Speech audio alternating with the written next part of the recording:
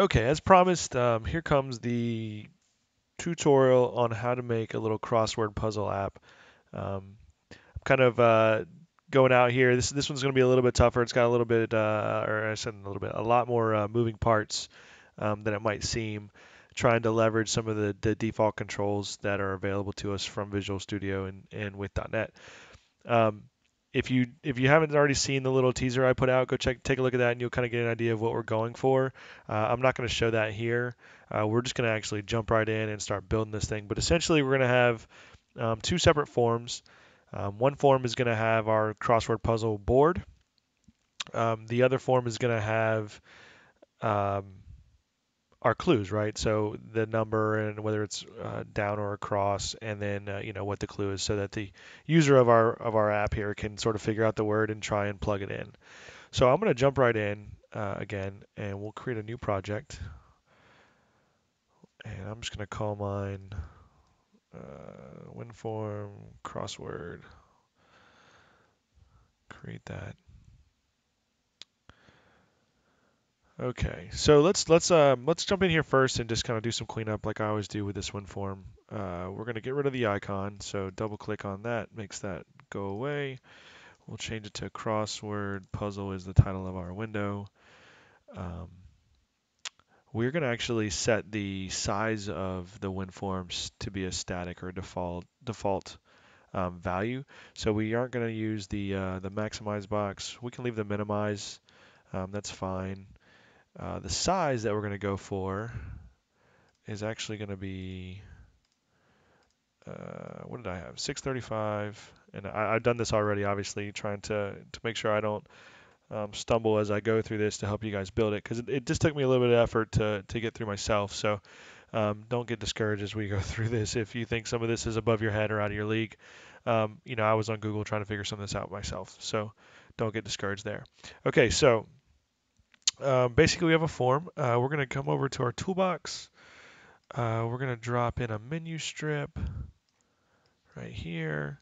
What I have in terms of menu is the usual suspects, right? File, and then I also have help and about. And then under file, we basically have two options. One is open puzzle, and the other one is exit. All right.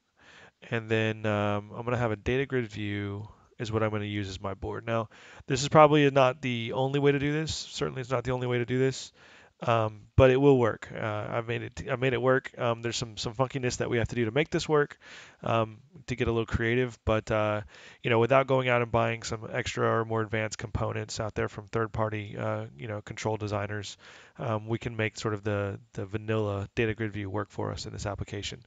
So I'm going to dock this guy in the parent container. So basically all we have at this point is our menu strip and a data grid view. And we're going to do a lot of tweaking to this data grid view out of the gate. So just kind of hang with me. Some of it we're going to do via the properties.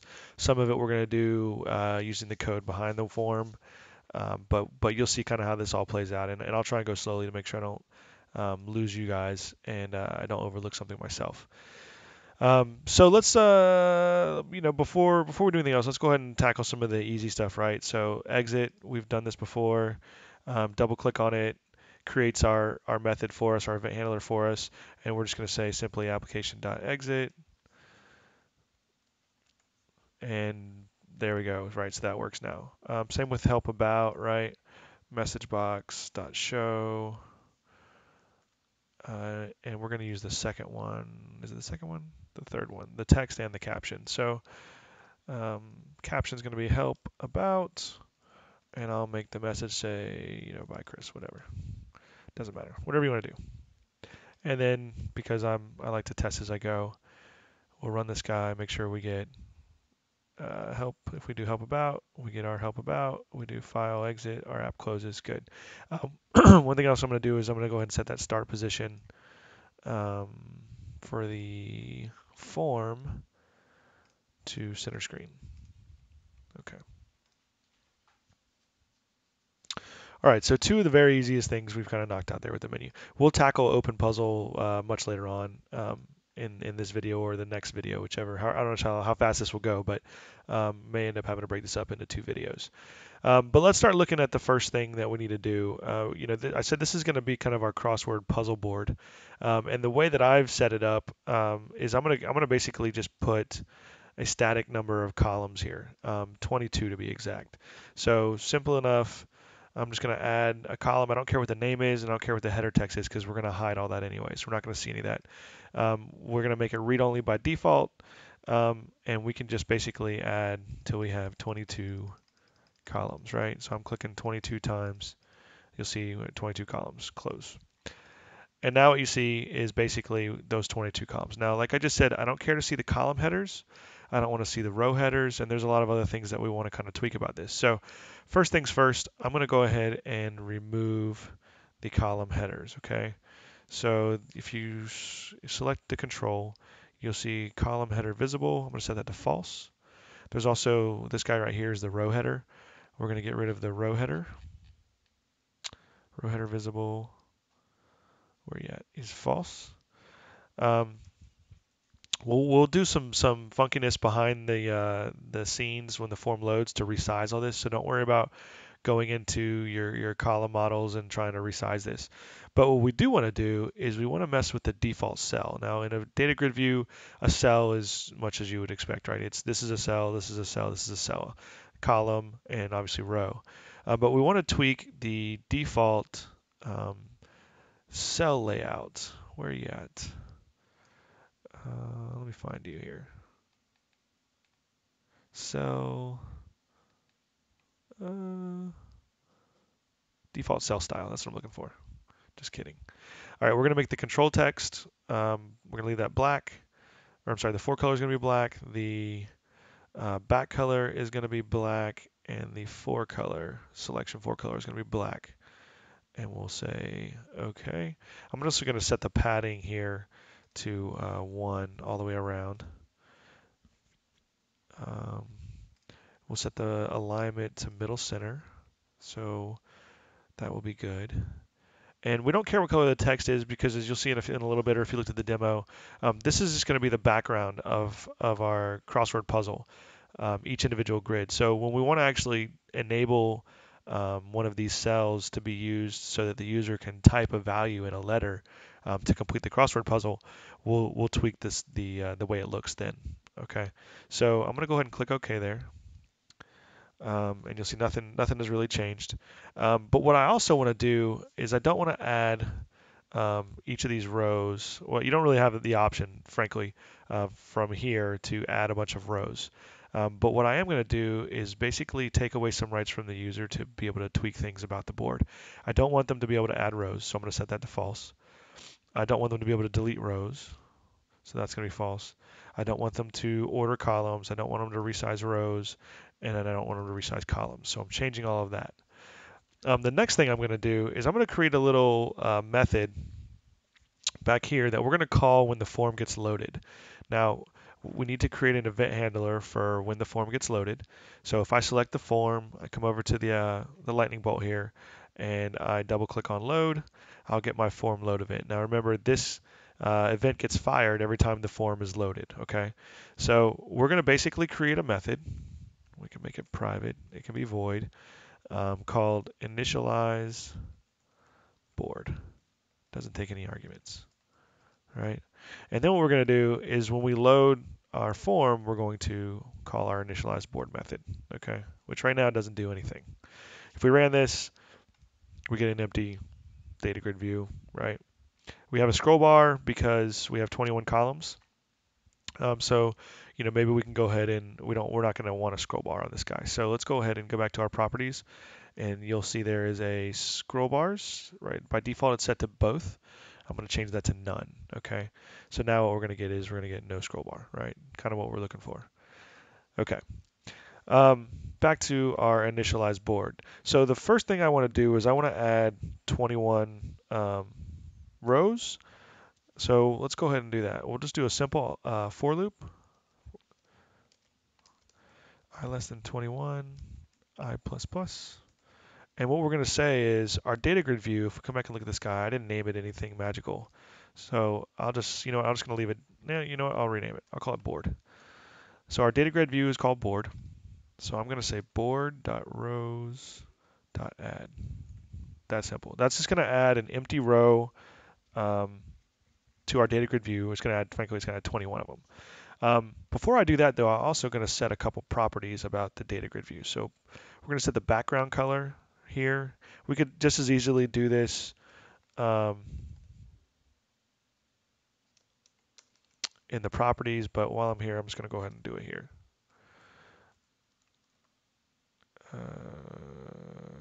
Default cell style dot back color equals color dot black. So we're just trying to make everything black here, okay, right now.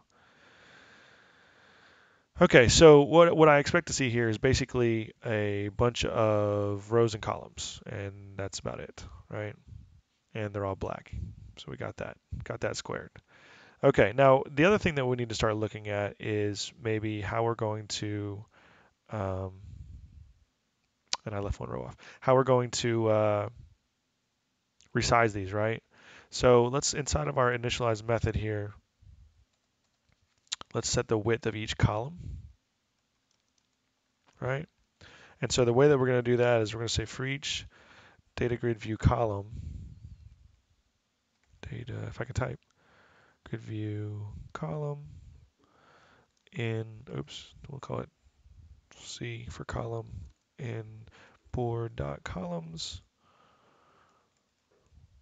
I want to set the width, right? So c.width is going to be basically the width of the data grid view divided by the number of columns, right? So board.width divided by board.columns.count.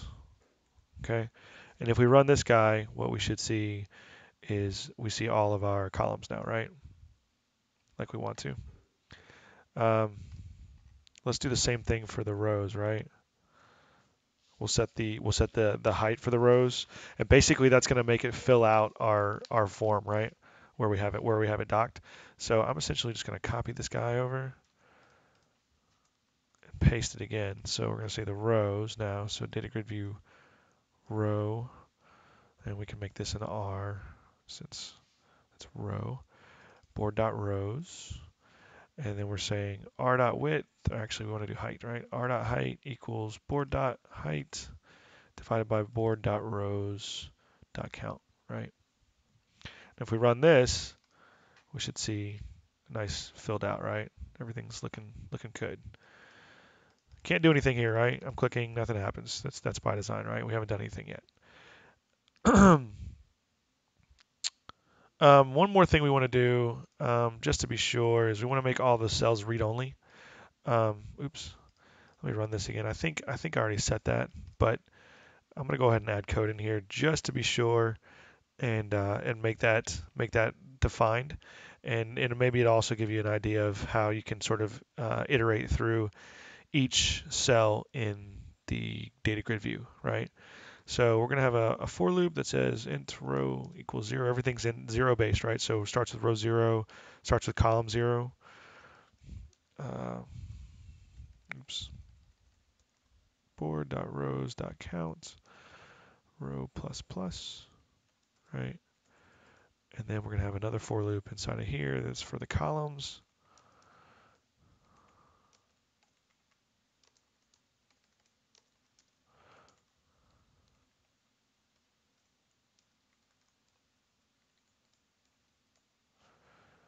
Scroll down a little bit. Let's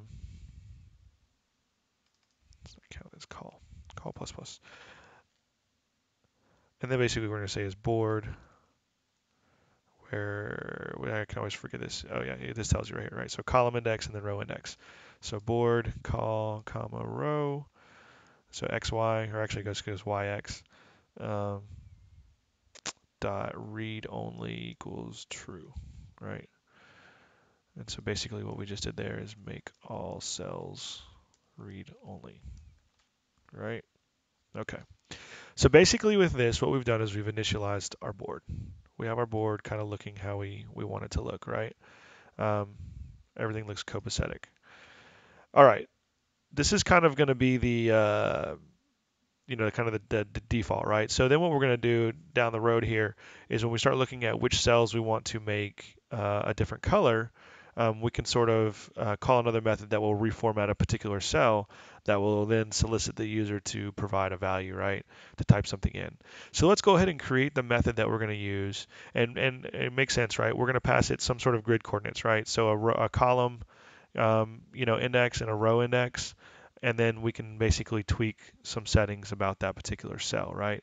So let's create another method called, and this will be void as well, and we'll call it format cell, and it's going to take a couple different um, parameters. But for now, we're just going to do two of them. We're going to tweak this in a little bit when it makes more sense. But just to get the ball rolling on this, so we're going to pass it int row and int column, right? Okay. So what we want to say is we'll initialize a data grid view cell, and basically we're going to go get that cell. We're going to say column row, right? Whatever we passed our method. Okay. So now when we want to tweak the value of the cell, instead of typing board, column, row a bunch of times, we can just now refer to it as C, right? So C dot style dot, oops, not state, we want style dot back color. We're going to change that to white, right? And then we're going to say C dot read only, because we want the user to edit this. We're going to change that to false. And then we're going to set the selection color, the background selection color. Style dot selection back color equals whatever you want to make it. Color dot cyan. I don't know, whatever. We're going to circle the wagons here in just a second, but with data grid views, there is an attribute called tag. And what tag does is it's basically supplemental data that we can store something in that's important to know about the cell.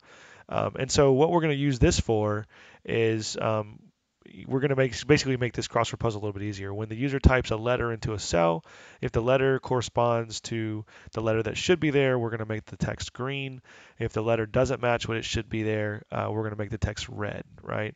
So, and we'll go ahead and, let's go ahead and fill this out. This will make more sense maybe in a little while when we actually start doing this, but I'll show you how it works, okay? So let's add one more parameter here, and we'll say string letter. And so we're going to use this tag property to store the letter that should be in that cell, that the user should type in that cell, okay? All right, so we haven't called this method. We just created it, but we haven't called it. So let's do this. Let's, inside of our form load, let's just test our method, right? Let's say format cell, and let's pass it cell 5, 5, so column 5, row 5, and let's say letter B, okay? And let's just see what we get. So what you'll see here is now we get a white cell that when we click on it turns cyan, and that we can type a value into it, right? That's kind of what we're going for. So you can imagine we're going to sort of link these together, right? If the word here was hello, you would have H, ELLO would be our word, and then we'd have some clue that corresponds to this. So there's a couple more things that we need to be able to do to this cell. We need to be able to potentially put a number in the corner of the cell, right? So if we want to say it's 1 across or 1 down or 2 across or whatever. We're going to come back to that in a few minutes because that's actually where some of the most heavy lifting occurred for me, right? I was on Google trying to figure out how to best do this, and so we'll come back to that in a few minutes when we get there, okay? We'll also come back to the functionality of making the changing the color of the text depending on whether or not the value the user types here matches the tag attribute that we specify down here, okay? So we'll come back to that as well. Before we do that though, let's go ahead and build the second part of our form, right? The form that's going to show the number of the question, the what is it? Across or down, so the direction, and then the clue that we want to show, right? So what I'm going to do is I'm going to come back into my Solution Explorer, and I'm basically going to right-click on the project, and I'm going to say Add a new Windows form. Okay, so we're going to add a new Windows form, and I'm just going to call this Clues, because that's kind of what it's going to do. Clues. All right. And what I want to do for this is kind of do a lot of the same formatting that we've already done, right? We're going to hide the icon. We're going to set the size to 400 by 569. Excuse me. The text can be clues, that's fine. Start position, we're going to say manual. We're going to change that. What else do I want to do? I want to add a data grid view on here. Oh, well, I guess I can get rid of this too. We don't want to be able to minimize or maximize this. Maximize false, minimize false. We don't need to see that. It's going to be associated with the parent container is our goal. I think that covers the bases there. Okay, so let's get a data grid view on here, and we're going to dock it. And basically, we're going to add some columns, right? We're going to get a number column, which is going to be read. All this is going to be read only, right? Because there's not going to be any typing here. We're going to get a direction column, and we're going to get a clue column, right? And we'll close that up. And then what I'm going to do is I'm going to come in here and I'm going to edit the columns, okay? Because what I want to do is you'll see right here there's some gap there. So I'm going to set this particular column 3, to fill the rest of the grid. So if you come in here and you select clue, you'll see there is a auto size mode. So we're going to say fill, okay? And now you'll see that kind of fills that out. So a couple other things, right? We don't need the row header. So let's go down here. Let's remove the row header. We also don't want to let users add rows. We don't want to let users delete rows. Resize columns. We don't want to let, or order columns. We don't want to let them resize columns. And we don't want to let them resize rows.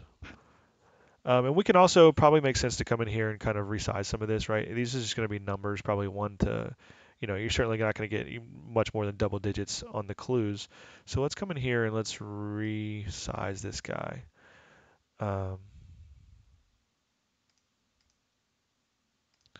Let's say width is, I don't know, 35, right? That's probably a little bit better. And then direction's about right? So we can now add rows, that sort of thing to it. And so let's just see if we can add a row to this, kind of take it baby steps, right? So let's come back into our form. Basically what we're going to do is we're going to reference this particular form from a couple different spots potentially within our application. So let's declare this this other form instance that we're going to create as a static variable that we can use. Okay, so the type is going to be the name of the file, right? The class. So clues is our type. We can just give it a name, clue window. How about that? We'll just go ahead and instantiate it. New clues, right? All right. Now, when the form loads, we want to obviously show that, right? So we want to show our clues window, right? Excuse me. I'm going to go ahead and remove this because this was just for testing purposes, right? The format cell call that we have. We have the method down there still, but I don't need to call it right here. So I'm going to do a couple things. I'm going to set the default position and the desktop location, and then I'm going to show it, and then I'm going to basically resize the columns, okay? So let's do this. Clue window dot set desktop location, and then basically you have to specify a point, right? Set desktop location is a method. We'll say this dot location dot x coordinate plus this dot width plus 1, and then this dot location dot y. Basically what we're saying is when we launch the initial form that comes up, when this guy launches, what we're saying is we want the position of the clues form to be right beside it, right? So we're saying get the location of wherever this guy starts, add, which would be right here, right? You get this point is the top left corner. And then we're going to add the width to our x coordinate and then plus 1 to give it a little bit of space. And then the y coordinate is going to be the same, right? So that should be good there. And then what we also want to do, I think I already did this in the properties, but we'll go ahead and set it here anyways. Start position equals form start position dot manual, just in case. A little redundant maybe. Then we're going to say the clue window is we're going to show it, right? That's what we want to do. And then what I'll do is I'll basically just go ahead and um, resize the columns on here. So we basically set up some columns, but we can resize this basically in an effort to make sure that the clue has the most amount of space possible, right? Um, so this guy right here is called Data Grid View 1. So let's rename him and we'll call him clues, or we'll call him clue table. How about that? So there's no confusion. All right. So if I say clue window dot clue table, you'll notice that I won't find it, right? And that makes sense for one reason. We haven't changed the modifiers on this particular form, or I'm sorry, on this particular data grid view. If you select the data grid view and you look at the modifiers, you'll see it's private, right? There it is. So let's make this guy public so that we can reference it from outside of the class that we're in, which is what we're trying to do from Form 1, right? We're trying to reference a data grid view in the clues class um, from a different class, Form 1 class, right? So if I change that modifier, now I can see the clue table. And basically I can auto resize the columns, right? Auto resize columns. Okay. Let's see what we get when this happens. You'll notice that it's probably off your screen, but you'll notice that it opened up right beside the form, right? Now, what I would like to do is always kind of keep these two together. So this is kind of a small tweak that we can do. Let me see how I'm doing on time. 26 minutes. So this is probably a small tweak that we can do. Basically, anytime we move this, we want this guy to snap back into place, right? So let's go back into our form, select our form, and let's basically say we want to look for like form, I forget what it's called. I think it's form, what is it called? Location changed. What's it? Location changed? Location changed. And when the location changes, basically we want to move the clues window that we created um, along beside the form wherever we let go of it, right? So we'll say clue window dot set desktop location. Actually, you know what? I'll just copy and paste, right? Set desktop location to this, right? Let's shrink that a little bit. And now what we should see is every time we move that window, it should come with it, right? So now they're kind of stuck together. Now you can move this separate, but as soon as you move the main form again, it's going to snap it back together, right? Okay. Now you could simply put, the exact same sort of logic or event around this form if you wanted to. I'll leave that up to you, however you want to do that. Okay. All right. So what we have so far basically is the UI. The UI is built. What we need now is to be able to populate this table, right, with clues. We need to be able to populate or basically manipulate our grid to show where we want the user to provide input, essentially, according to the clues. So I'm actually running up against 30 minutes right here, and with Cam Studio, who knows how much time I'll get. So before I hit the max size of the video. So what I'm gonna do is I'm gonna pause right here, and I'll pick up on the other side in just a minute, and we'll keep going with this. So see you in a minute. Thanks.